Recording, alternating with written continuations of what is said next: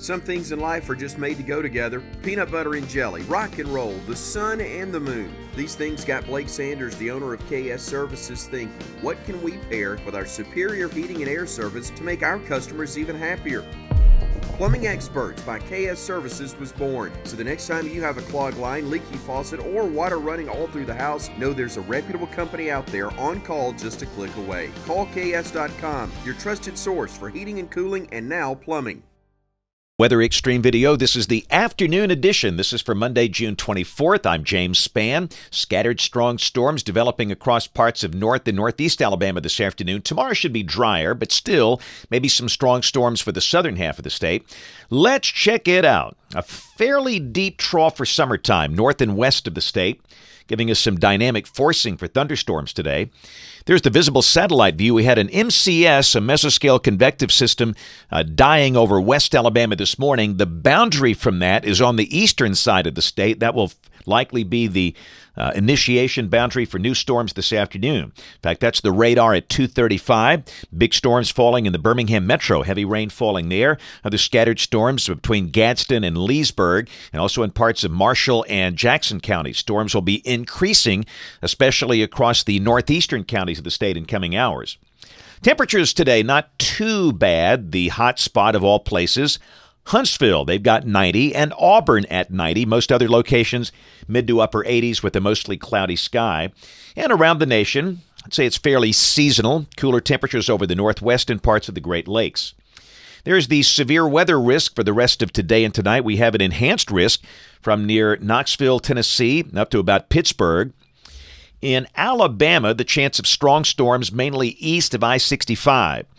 Where there's a marginal risk, and we have the standard slight risk, level 2 out of 5, for places like Anniston, Gadsden, Fort Payne, and Scottsboro. And again, the storms this afternoon, this evening, could produce some fairly strong straight-line winds as they move eastward.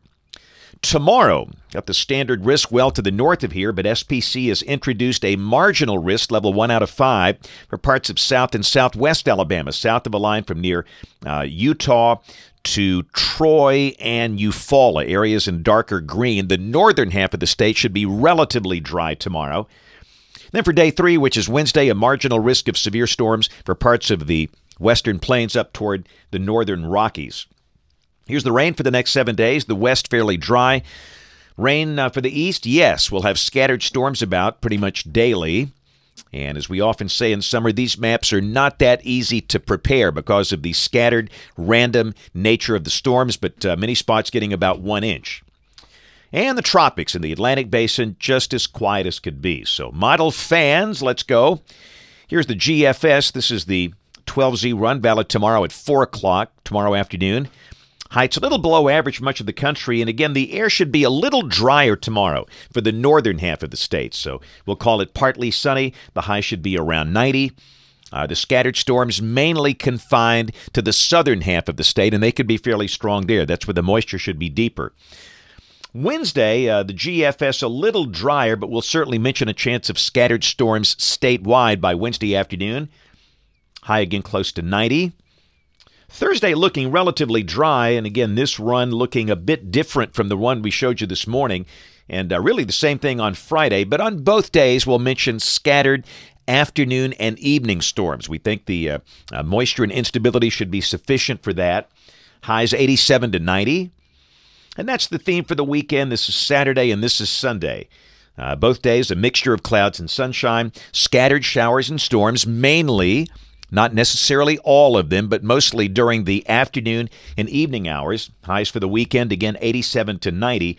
And a week from today, Monday, the 1st of July, got a little upper low that's over the Rio Grande, heights where they should be. And again, typical summer weather, partly sunny, the chance of a thunderstorm in spots in the afternoon. Let's go out 10 days. How about Independence Day? This is Thursday of next week, the 4th of July. Got broad troughing and, again, standard summer weather. The sun out at times. You'll have to dodge a few scattered storms during the day, especially that afternoon. Highs upper 80s to near 90. Here's the precipitation coming off the GFS ensemble for the next 15 days. The green line, that's the mean, approaching 2 inches. Some of the outlying members go up to 4 inches. And the numbers, highs mostly upper 80s and low 90s.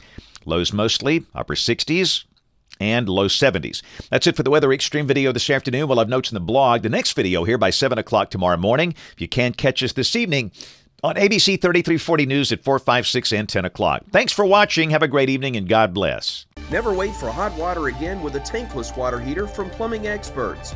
Tankless water heaters are easy, convenient, and now more affordable with a no-interest financing for up to 18 months. Stop with the cold showers and wasted water and call Plumbing Experts today.